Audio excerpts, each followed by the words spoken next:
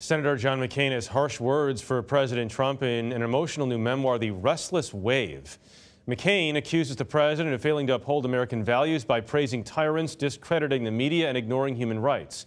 McCain, who is 81 and fighting brain cancer, also reflects on his long career in politics. He narrated the audiobook, and a portion was released today.